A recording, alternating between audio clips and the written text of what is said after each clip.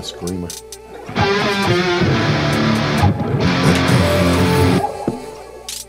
All right, here we go. Let's talk about WTF-DFW. Where's the fun DFW? We're at episode 5. Today's a special Valentine's edition. No, I'm just kidding. I don't know what that means, but it is Valentine's Day. So for those of you that celebrate, there you go. Go get you some. So it's been an interesting week. Somewhat. Yeah, exactly. You fill in the blanks. Yeah. So it's been an interesting week. I think I've been touching some nerves out there, not in a good way, but I don't know. I saw that. Well, we're averaging roughly 200 views a week on this so far. So for the first 4 weeks, thank you for following my rants a little bit. But I guess I've been bringing up some topics that I've had people talking. Good, bad, or other. I've spoken about so far getting some younger people involved in music, the oversaturation of tribute bands that are out there, the need to mix things up a little bit, promoting yourselves as a band, and then promoting venues unselfishly. And this one touched some people, I guess. Some dude started talking about how we don't support original music, but then I'm like, the same time he's saying that, the same weekend we have Flash Mob playing out at Fat Daddy's with Spread Eagle. Then he's talking about, are you doing it unselfishly? What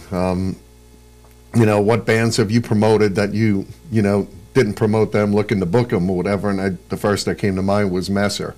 I heard about them, do a video, and I was like, oh, they're pretty badass. I love this band. I started sharing some of their stuff, and then I found out they were actually local and said, hey, let me try to book them. So.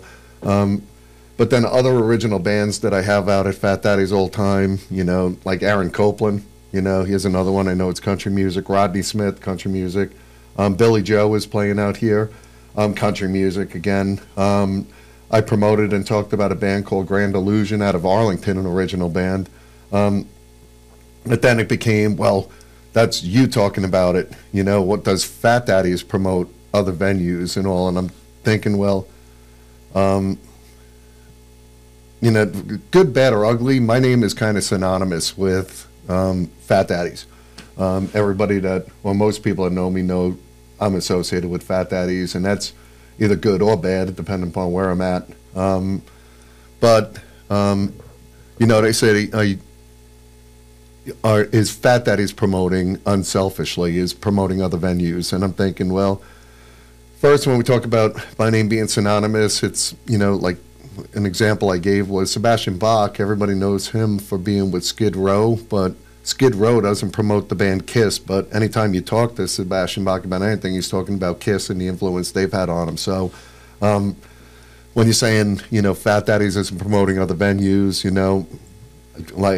or original music, it just made no sense to me. And I think what it boiled down to, and I've gotten some comments from people or messages and all, I think he's just mad because we don't support his type of metal,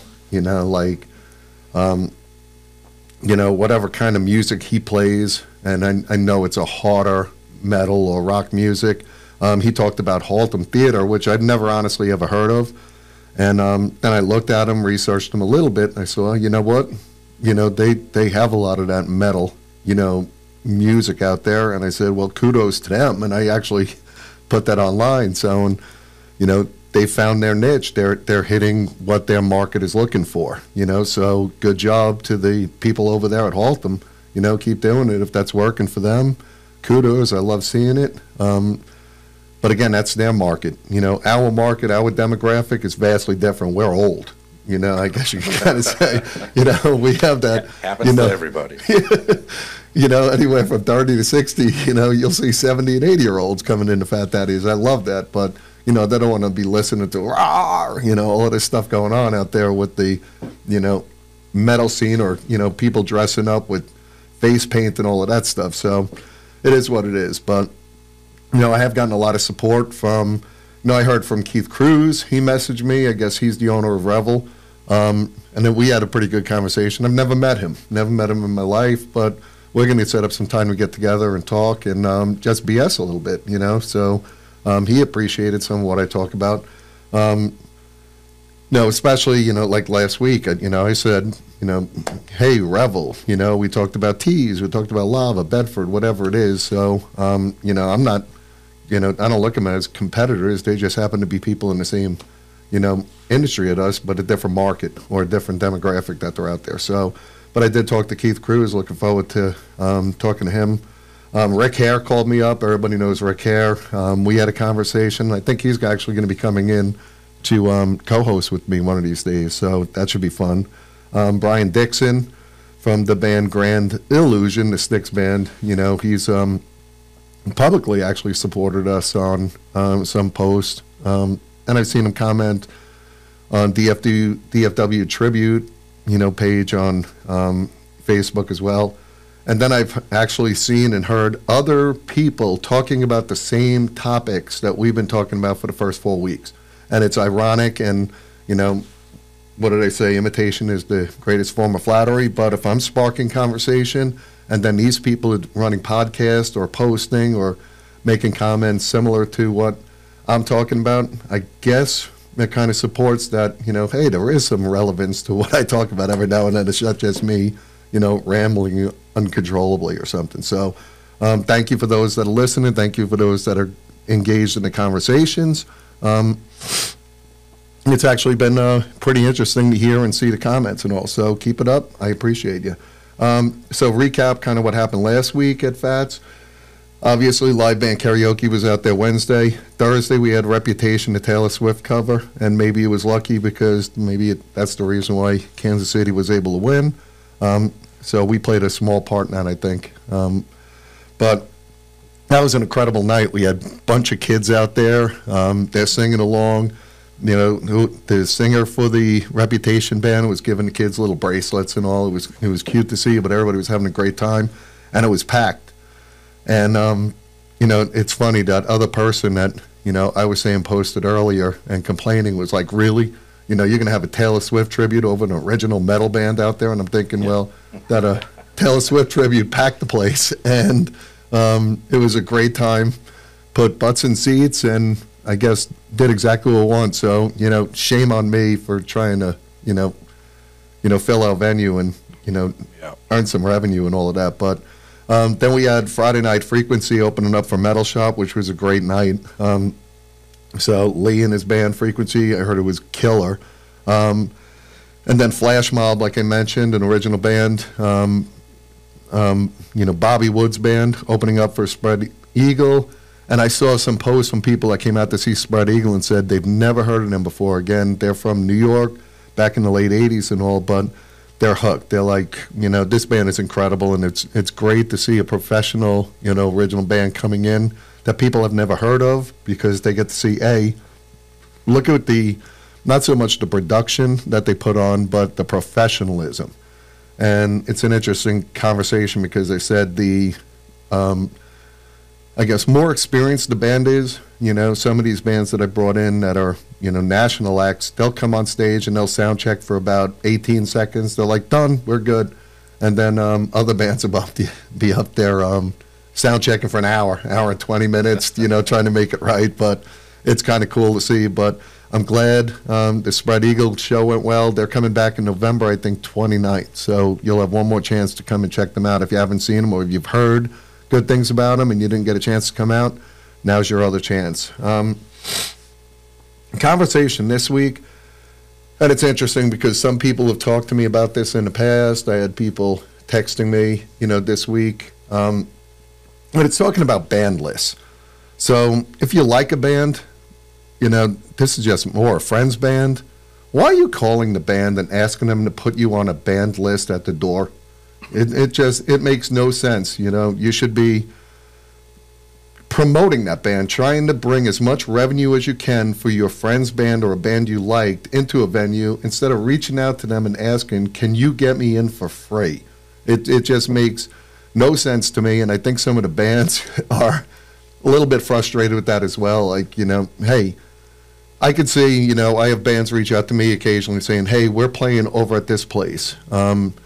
Can you come and check us out? I'll get you a table, I'll get you in, so you don't have to pay cover, but they want me to go see their band. with the potential of getting them into Fat Daddies, that's different. But if you have a band that you're friends with, think about the revenue that you're trying to, bring in for the venue on that night. The more revenue a band brings in, the better opportunity they have of playing there again. So my thought is stay away from, asking to be put on the band's guest list. And there are certain bands that refuse to have a door list. Once in a while, I'll offer, to a band, hey, they have, X number of people, coming to the show, and I'd say, hey, if you want a table for your band, let me know. If you have people that you specifically want to get in, your wife, your girlfriend, boyfriend, whatever it is that you want to, get in for free, let me know. I'll put them on the door list for them. But, stop thinking about getting it for free. Like that's the only thing I kind of think about. Even in the past, people have texted me on a Friday night at 8 o'clock at night saying, hey, we're coming to Fat Daddy's. Can you get me a table? And I'm like, it's 8 o'clock on a Friday night. I'm out someplace else, or we're out to dinner, we're out of state, whatever it is. That's the last of my priorities. I'm not even going to entertain it. But then I also posted a couple of weeks back, there were 2 types of people. One that'll like, hey, can you put me on a guest list or get me a table tonight? Or 2, hey, we're going and hanging out tonight. I hope we get to see you guys. So I guess don't be number 1. Like don't try to get in for free. If you'd be surprised how many times people will say, hey, we're coming up, we're hanging out, hope to see you. And I'm like, hey, you know what? I'm going to get a table up there. Come sit at our table if you want. Don't worry about buying a table. Or once in a while, I'm like, hey, I'll leave your name at the door so you can get in. But those are people that don't expect it, and I'm going to try to help them out. But on top of it, these are also people that I know are spending money, and they're going to tip my staff well. They're going to run up a pretty decent, bar tab. They'll eat, they'll drink, and all of that stuff. Where other people, their hope is to get in free or get at the club early enough so they don't have to pay a cover, and then they could grab a table. They could grab a table by the stage if it's not reserved for somebody else, and then they'll just be there drinking iced tea and water the entire night. So if you want to come out to the club, call. I encourage everybody, call the club. You could pay in advance. It's the cover charge times whatever number of people. We'll get you a table at that point. But if you do that, you're coming out, call the club, reserve a table. Keep the people that are trying to get in free all the time, get them to the back of the place. Let the paying people sit up front. And that's what I encourage everybody. Just, call, pay the reservation. If it's a $13 cover night, it's a $13 cover night. So we'll charge you if you have 2 people, $26. We'll take it over to, the phone. And then your name is on the list when you come in. You have a reserved table. You're good. It's all taken care of. But you won't have to worry about trying to find a table when you're there. But it's a good way, just to make sure you're able to, see the bands and accomplish what you want. And then, pay to cover, buy some food, buy some drinks. I saw a post, John Viola talked about it this week when people were talking about, oh, this club is too much money. They charge this, they charge this. But then you think about it, and he brought up the point.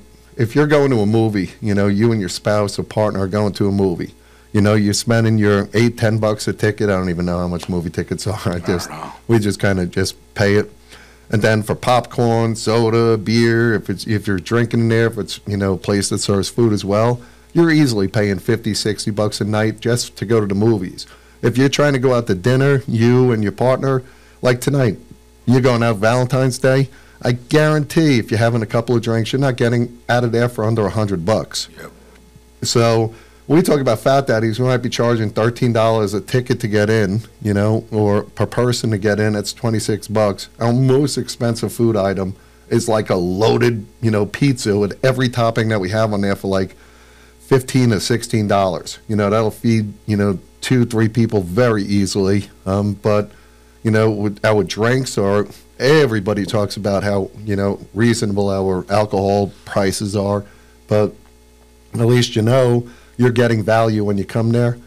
So support the, like, again, we talk about supporting the venues, but pay the cover, support the bands, do what you can to bring in revenue for those bands, that are playing there. So that's it on my rant for this week with that. But keep in mind, I'm still looking for original band submissions. Let me listen to your band. Let's see what you got, see if it's something, worthwhile that we could either bring out, use to open, for maybe a tribute or whatever the case may be. Like I said, we have tribute bands opening up for, original bands.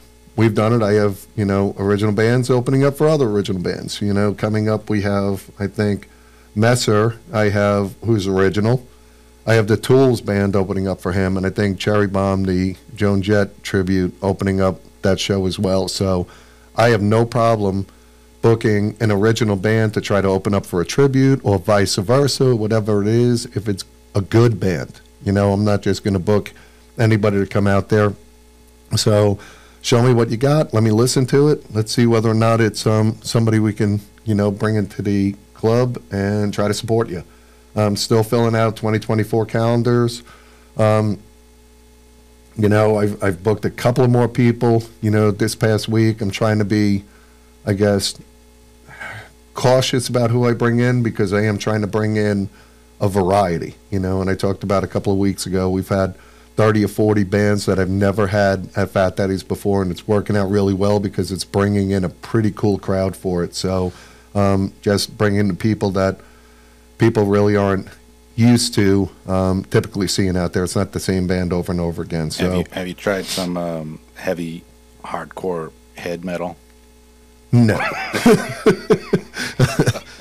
No. Well, what I'm going to say is that, like, there are some heavier metal bands that I've had up there. They don't do well. Yeah. No, that's over at that. They just don't. It's already hard enough to try to bring in, a Metallica band. They do decent out there, not incredible. Bringing an Iron Maiden band. There are a bunch of them down out of Houston that I brought up. But I try to bring it in just for a variety, but they're not really money makers for the show. First of all, the problem is most of those bands, or the fans for those bands, and I'm one of them. I grew up with, Slayer, Megadeth, all of that. You go to a show, you stand in front of the stage, you're drinking beer. You're planted there. You're not sitting down. You're not eating. You're not spending money on food. You're there to drink and watch a band, and you're not making multiple trips to the bar because you don't want to lose your spot up at the stage. So mosh pit. Yeah, exactly. So, and that's exactly what it reminds me of, like CBGB and stuff like that back in the day. You find your spot, you stay in your spot the entire night. But that's the downside to some of those bands. Other than that, like I said, the demographic, that we have doesn't necessarily, when I have a band like a Metallica tribute, it is bringing out a specific type of audience. Oh, 100%. Little Martha, who's just retired from teaching, is not coming out to listen to, a Metallica tribute. So I do that strategically and specifically, where I'll have another different kind of music on maybe a Saturday night if I'm bringing out those type of bands on Friday. So that's it. This week we got live band karaoke tonight. It's Wednesday, and every Wednesday night we do live band karaoke. Again, that's been super fun. I believe we'll be out there tonight with some friends celebrating our Valentine's Day the way we do. Heartbreak Petty, a Tom Petty tribute. First time they're coming out. They're playing tomorrow night, Thursday night. Friday night is Inhaling, Jeff Gilpin's band. Sands, Terry, Ronson. He's having some medical issues, whatever. Get well. Hope everything, you heal up from that. But they're going to have another drummer sitting in, I believe. And it's going to be a little bit heavier, just, inhaling-ish and less of the other type of music. But Poison S, my girl Nikki's band opening up, they're awesome. They're just so fun. They're just great people in that band as well. So Poison S playing with Inhaling. Then Saturday night we have Vinyl Countdown, which unfortunately I'm going to miss it again. I'm going to see Extreme and In Living Color over at House of Blues. Another great place, but In Living Color? Yeah. Like the real guys? Cult of Personality. Oh, my Remember God. that? Yeah, they're love opening that. up for Extreme. So Man. Like, I'm looking forward to that. I've actually never seen In Living Color before. I've seen Extreme before, but I want to see what they're. Gotta get them over here. All right, that would be good. I think they'd actually did really well. Man, I love it in Living Color. But Vinyl Countdown, Russell was text me, who plays in the band. We talked about Justin Whitehead all the time, who's the singer of Monkey Business and Def Legend, but he also sings for the Vinyl Countdown band. So I had no idea that I don't know why I never put that together. So if you love his voice in Monkey and Def Legend, and you like more of that arena rock style music, come on out to see Vinyl Countdown. I've heard great things about him, and unfortunately I just haven't seen him yet, but I do have him booked a couple of times this year. So come on out for that. Next week, again, Wednesday night, we have live band karaoke. Jesse Jennings, love Jesse Jennings. He always brings it. He's such a great show. He's played our, opening day parties for baseball that we've had at the stadium. But great music. He plays original and some covers as well. So come out, support him on Thursday. Rebel Yell is coming out, Billy Idol tribute, with Saving Yesterday opening up, another band I've never seen. And I'm really looking forward to seeing Saving Yesterday because my staff, the last time we were there, just got how incredible they were. So I'm looking forward to that. And then on Saturday night, big show, Unglued, the Stone Temple Pilot. And this is all next week again, Stone Temple Pilot tribute. JC Scars is opening up for Rise Against the Machine. And like I said, they bring it. So, again, that's going to be a night, we're not going to have, little Martha, coming from bingo out to the show, but maybe, who knows? Yeah, who knows? Like Stone Temple Pilots and Rise Against the Machine, I'm really looking forward to that because they are killer. So, what else we got going on? The Fat Daddies started this week rewiring the place, which is super important. So we're going to a matrix television system where we have like 50 new lines going in there. Every TV will be able to have a different program on it, different sporting event instead of, if you've been out there in the past, certain TVs can only be on certain games because, they're tied to another TV in there, not anymore. So sometime next week, the wiring's going in this week. Next week, we'll be, programming it to a tablet and hooking up the matrix, and also we're looking forward to that. For all your sports, I know football's over, but we still got hockey out there, and baseball starting soon. So I know when the Stars do well, which I think now they're in first place, whatever, we do pretty well up there. So come on out and watch your Stars games, and it'll be a different experience for you, hopefully. So the Matrix is going in, and we're new. We've just been meeting about it. We're about 6 weeks out from rolling out, a new tablet system for all of our servers. So every server will be on a tablet. We'll have multiple wells opened up. So server should only get better, where the server is just going to be out in the front of house. That's it. They're just going to be out there running drinks for you and, taking care of everything from a tablet, not running to a computer to be able to take care of it. If you order food, we'll have specific people that are just dedicated to that. So shouldn't be hard for you to be able to get a drink. We'll have multiple bartenders all over the place inside there. So that should be happening in the next 6 weeks or so. So that's coming up. We have a new live music schedule starting next Thursday on the 22nd. And this is based upon some stuff I've been seeing on, the DFW tribute Facebook page, put up a post asking people about some of their issues they had. I've heard about it from people in the past. They talked about it. And, Mansfield, Texas, we're far enough away from Dallas and Fort Worth and all of that where, we want to be able to draw those people in. But we were starting shows, 9:30 at night. And by the time the bands were ending, I was trying to have them end 12:30, 1 o'clock in the morning. If we close at 2, at least there'll be live music playing the whole time, but that deters people from being able to come in. So I decided we'll start all of our live music an hour earlier. So Thursday nights, 8 o'clock start. Friday and Saturday nights, if it's one band, they'll be going on at 8:30. 2 bands, the first band will start at 8, and your headliner should be able to be on by 9:30. And then if it's 3 bands, we'll handle it accordingly.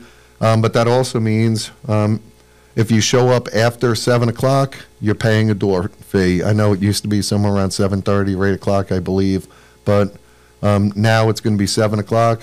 If you get in before 7, you don't have to pay to cover. After 7 o'clock, you'll pay to cover. So, again, those people that want to get a table, we give tables to paying customers. That's the first thing that we're trying to do, at least reserve tables for the paying customers. So call up, reserve a table. Any of those people that want to get in for free, let them get in for free, but sit at the back of the club and, you know, in the, you know, less desirable seats. And just the other thing, I know somebody else brought it up this week about the building design inside there. They talked about the stage location that we have and the annoying poles that are in the way. And just to give you a heads up, those poles aren't there just because we wanted them there. That part of the building, just so everybody knows, used to be a steak restaurant. And those 3 pillars that are over there are load-bearing. We can't remove them. So we apologize for that. I know it is, you know, people are trying to figure out, why don't you just get rid of them? We can't. So we apologize for that, but there is still plenty of space in there for you to be able to see the band, stand on the dance floor, be able to stand in front of the stage, and be able to watch them. So that's it about the, you know, the new things coming up. Wednesday nights, remember, it's Industry nights over at Fat Daddy, so come in and get your Industry card. If you're in the service industry, we have specials for you and all. St. Patrick's Day, the next big event, Sunday, March 17th. That's on the Sunday we're doing it. We're going to have Penny and the Flamethrowers who's going to be out there playing, and I believe we're going to be doing it from like 1:30 in the afternoon to 3:30, 4 o'clock in the afternoon. So you're not, you know, if you want to come out, it's all ages again. I think that's great. Yeah, you know, we'll have drink specials. Yep. We'll be able to party and listen to live music. And if you haven't seen Penny and the Flamethrowers, think of a pinup model singing, you know, some bluesy and rockabilly type versions of all different songs you can imagine, up until, you know, more modern music out there. But they're a great, great show. Again, phenomenal people. You know, I'm texting with them all the time. So that's March 17th. Be on the lookout for that. Some of the other big shows we have coming up is Electric Church with Van Hagar. Remember, that's March 2nd. So Mike, Bill, you know, Kevin, great guys. If you've seen them before, you know how incredibly talented this band is and how they pack the place. So March 2nd, be ready to come out for that. March 15th, they talked about it. Messer is playing out there. And he's playing with the Tools, a Tools tribute, and Cherry Bomb, which is the Joan Jett tribute opening up for them. But come out and check out Messer. I mean, you'll love the music. It's pretty good music. It reminds me of like Daughtry-ish type of music, whatever. But come out and judge for yourself. The day after that, March 16th, they have Aaron Copland playing with Billy Joe. Billy Joe, just so you know, she's debuted on the country chart a couple of weeks ago with Right Now Kind of Girl. Aaron Copland's got a new album coming out. I think I just saw he's got a new single coming up or coming out this week from that. But, you know, if you come out, so he's got some incredible, incredible songs. One of mine off his new album that he's coming out with is Baby Needs Some Neon. So look for that. And then April 6th, we have Scotty Austin. He's bringing in Scotty Austin, who's back in Saving Abel. He's coming out with an arena rock show that they're doing. So they also have The Lonely Ones and Love to Hate coming out. That's April 6th, so be on the lookout for that. Outside of that, what's going on? Thompson's Bookstore. Again, we're still recovering from the explosion at the Sandman. So construction and repairs are still underway, but we are open. Come on out. Enjoy a great craft cocktail. That's at 900 Houston Street in downtown Fort Worth. Phenomenal place. You'll have a great time. It's a great date night location for those that want to come out. I know by the time this comes out, it may be too late for you to think about, you know, Valentine's, but we have a lot of events that come on out there as well. So just join us at Thompson's. They're open at 3 o'clock every day until 2 a.m. And the Speakeasy, that's what they're most known for, is open up Wednesday, Thursday, Friday, and Saturday night. So come out and enjoy that. Marksman, haven't talked about them, you know, in a couple of weeks, but Marksman Firearms, all of our locations are now doing a Gun of the Month special. You could check out, while supplies last on those, but you could check out our Guns of the Month that we have for each location on marksman.com. Go to our website and check that out. I know that we're limited to what we're allowed to display on Facebook, you know, about promoting guns and gun sales and all of that, but nobody can say what we cannot do on our own website. So marksmanfirearms.com. That's what it is, right? Marksmanfirearms.com. Sorry, I think I misspoke before. Also remember House of Hot Rods.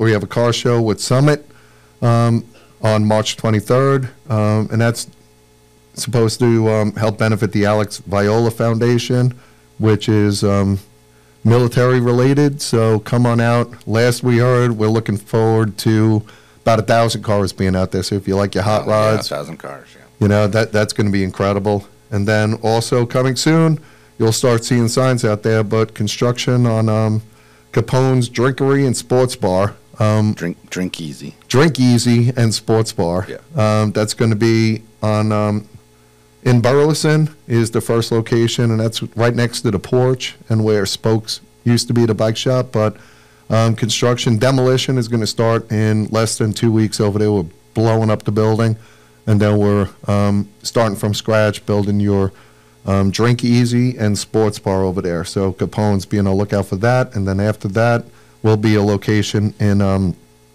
Granbury as well. So that's it for this week. Thank you for listening. I appreciate you rambling. As always, comment. Let us know what you think. Keep the discussions going. That's probably the most important thing, is making sure we're having the difficult conversations, making sure we're addressing.